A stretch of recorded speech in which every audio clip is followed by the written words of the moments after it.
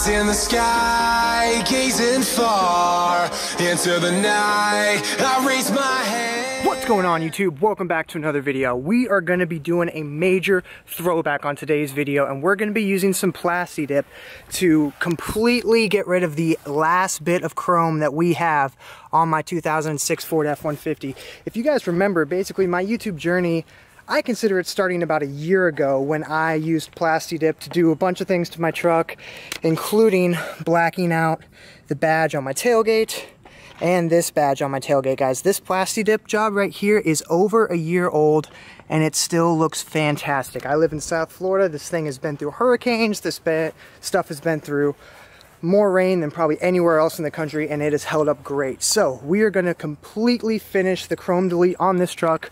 We're gonna we're gonna black out this chrome, this badge, and this badge underneath it. Same thing on the other side. It's real easy and very inexpensive as well. I should be able to do this job with only one can of Plasti dip and a little bit of blue painter's tape. Let's get started. Alright, so step one is obviously, just like with anything, you're gonna want to have a completely clean surface. So I've already washed this down, wiped it off, it's completely dry. You definitely don't want any moisture on anything that you're going to be spraying with Plasti dip. So this thing has been washed off, it's been dried off, it's completely dry. We've put a little bit of masking tape around. A cool thing about Plasti dip is you don't have to worry about like sanding down the surface or anything like that. So basically, once you've washed it off and taped off the area, you are ready to spray. Alright, so now that we're all prepped up and ready to go, got our can of Plasti dip. The first coat should only be about 40 to 50% coverage, so don't go crazy with the first coat.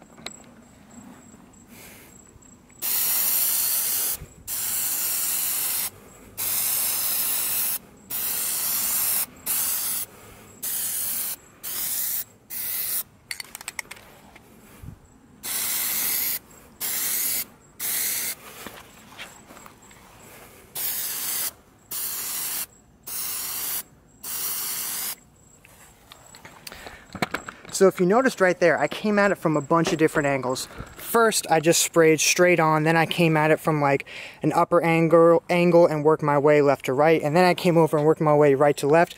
I did so because you want to make sure that you get Plasti dip on the outside of these edges. If you just spray straight on, you won't be able to get in all the fine nooks and crannies and get all the sides, and you'll have random pieces of chrome sticking out everywhere, and you definitely don't want that.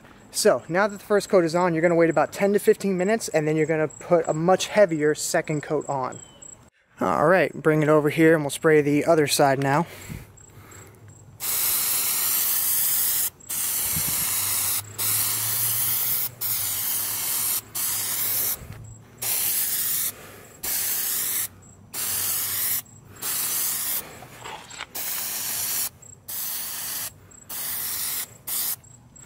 Now you notice I'm not going crazy as far as like masking off around the area.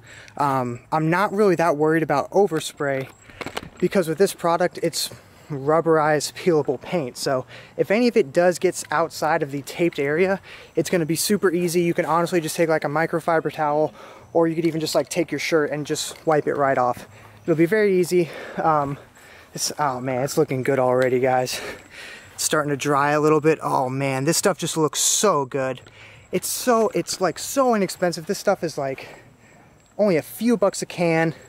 It goes a really long way, and as you guys saw earlier when I showed you guys like the back of my truck, it lasts for a really long time. I absolutely love this product. Not sponsored in any way, I'm just, you know. A quick tip for you guys at home.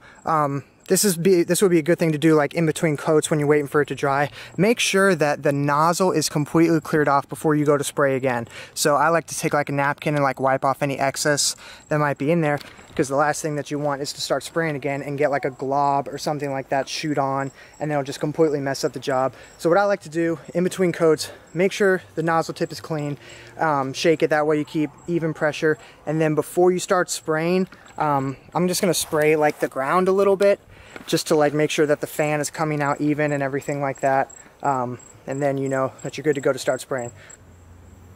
If I'm honest, probably the hardest part about this project is like waiting in between coats for them to dry. I'm not a very patient person. I'm not very good at just sitting around doing a lot of nothing, so this part's pretty annoying for me. Alright guys, so we've got the first few coats on. It is looking absolutely fantabulous. Yes, I just decided that that is a word. So, I am going to be doing 4 coats per side. So we've got the first 3 on already, I think. Yeah, we've gotten 3 done so far. So we got 1 more coat to do. We're just gonna peel the masking tape back, remove all the excess stuff, and show you guys what the finished product looks like. I can't freaking speak today, man.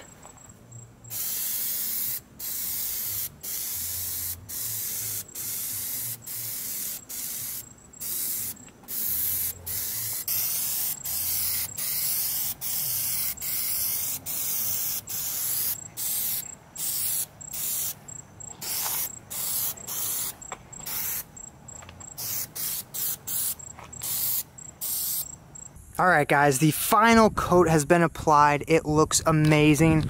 Now, we've lost daylight pretty quickly here, so you guys really aren't going to be able to appreciate just how good it looks. So the next clip that you guys are going to see is going to be the following morning when it's bright and sunny outside, and I will show you guys the before and the after pictures of what it looked like before I put on Plasti Dip and after I put on the Plasti Dip. Really, the only thing that you guys aren't going to see is me peeling this tape off and just kind of removing all the excess Plasti Dip around here. So, really appreciate you guys watching. Hopefully this video has been helpful to you guys. If you guys are new, consider subscribing to my channel. We're almost at 1,000. We're going to do a sweet giveaway when we get to 1,000 subscribers.